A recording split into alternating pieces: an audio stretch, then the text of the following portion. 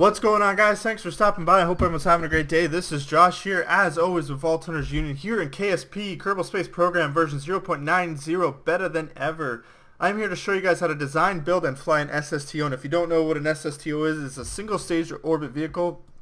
It is launched as a space plane normally from the space plane hangar here at the runway and flown into orbit on its own will. There's no assistance, no boosters, no separations or decouples or anything like that. It is flown as one solid object.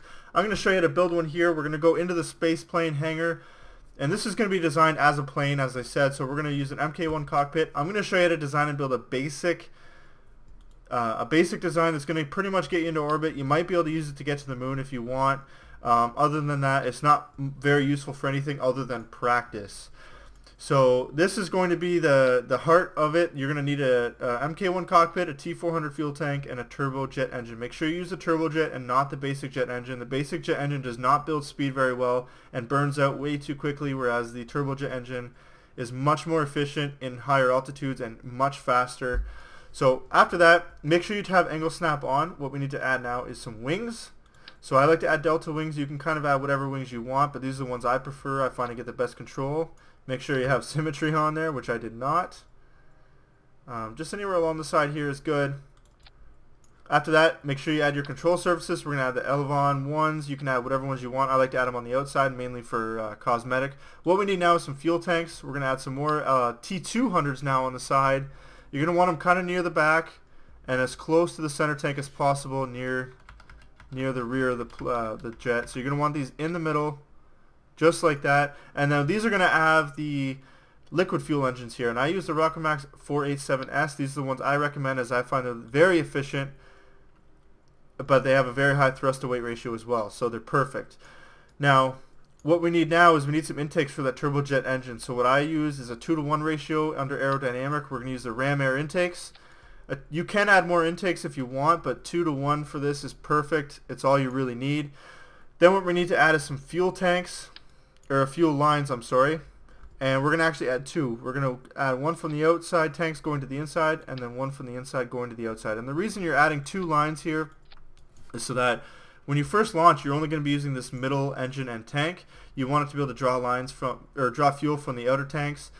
Once you get into a point where you're in space and you need to finish your orbital burn, you're going to only be using the outer tanks because the inner tank will not work in space, or the outer engine, sorry, will not work in space. And you want those outer tanks to be able to draw fuel from the inside. So it's a kind of a reversible thing.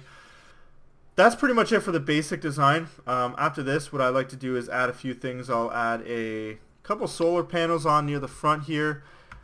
This is just so that there is some power if needed.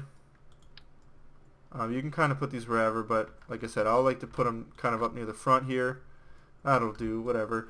And then we just need to add our wheels. So I'm going to add 2 on the rear, 1 on the front,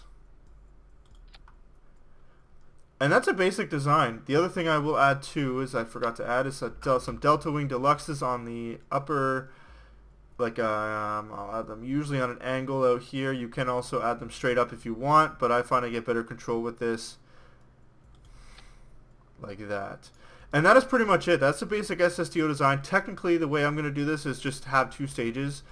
So it's not technically a single stage to orbit vehicle because there are 2 stages, but the second stage is just the other engines. You can do it through action groups, but I don't like to do that. I'm not very comfortable with it. So we're going to name this Bad SSTO whatever. Perfect. Alright, so that is pretty much it for this design. The next thing to do is to launch this thing, and we'll see how it flies. Alright guys, we are on the runway here, about to take off. I do this a little bit differently than other people. Other people would like to go straight up just to get through that lower atmosphere as quickly as possible. For the simplicity purposes, we are just going to go ahead and aim right at about 90 degrees after takeoff here. And we're just going to camp out there till about 6,000 or 7,000 meters, and then we're going to kind of slowly flatten ourselves out a little bit. The goal is ultimately to get through the upper atmosphere as quickly as possible, to let those turbojet engines really work. And the turbojet engine is very inefficient at these low altitudes. Once you get into the upper altitudes, it is much better. And the thing to realize too is that getting into an SSTO into orbit takes some time. It's probably 10 or 15 minutes of flight time to get it in to the atmosphere. You can see we're at 7,000 meters. We're going to flatten to about 25 to 30 degrees here. It's not about getting there as quickly as possible. It's about getting there period. So don't rush. If you're rushing, you're not going to do it. So we're at about 8,000 meters now. Gaining speed, you can see we're going to kind of maintain that until about 15,000, 14,000 meters. Then we're going to flatten out to around 10 degrees, and at this point, the goal is just to keep that horizontal line there on the orbital maneuver just above the horizon. That way you're still gaining altitude, but you're not gaining too quickly where you're not going to have time to build speed. We're at about 15,000 meters. If you need to adjust, you can. Just be careful because it is very easy to lose control at high altitudes. You should look up some videos on high altitude flying if you're not comfortable with it. You can see I'm trying to get that line just above the horizon so that I'm still gaining altitude. You don't want to lose it, but you don't want to be too high either. Like I said, you don't want to be gaining too much altitude too quick because then it takes away the time you're able to actually gain speed. So right about 16,000 meters, traveling about 850 meters per second. Very good. Orbital speeds around 2,200, 23 or 2,400 meters per second. So again, just a quick little clip here, just of me doing some adjustments here you may need to do. This plane isn't overly maneuverable, it's not the most agile, but it's not too bad either. Some smaller designs would be obviously more agile. And now you can see we're much higher, 22,000, almost 23,000 meters, 1,500 meters per second almost. This is where you have to really be careful with your maneuvers because it is very sensitive. So I recommend instead of like holding it like I was doing in previous maneuvers, just tap the button in the direction you want to go, just to make sure you get there and you don't spin out of control. It is very easy to do at these altitudes. So you see you're still gaining speed very quick. You can see now we're at pretty much at the peak, 33,000 meters. These engines are going to cut off soon. You are going to see that the angle increases slowly over time. That's fine because you do want to start building some altitude at this point and focus more on altitude. We're going to switch from a surface to an orbit maneuver here very quickly. And you're going to see that we're going to be at about 2,200 almost. And then the main engine here is about to cut off. So I quickly press space and switch to the liquid fuel engines. And you can see now we're going to switch to the map. You're still technically in the atmosphere. We're about 40,000 meters or so. So you want to basically set this to your apoapsis, which is your highest point based on your current trajectory. Is a little bit higher than your goal because you are going to pass through the some atmosphere and slow down a bit. So I compensate for that by going 10, 15, 20,000 meters more than you would like to, than when you ahead of where you want to end up. I kind of overcompensate on this video and I stop at about 140,000. You can see that we do slow down a little bit. So we're just going to wait now until we get into that apoapsis so we can finish our burn. I'm not going to really explain how to do that. I figure if you're looking up SSTO videos, you are kind of an advanced user. I'm not going to do a maneuver node here for the same reason. You're pretty much getting into a position here and just do your finish off your orbital burn. Yeah, and pretty much just throttle up at this point. At this point, it's pretty much straightforward. You want to get that above 70,000. Obviously, OCD people like me will try to even this out as quickly as possible.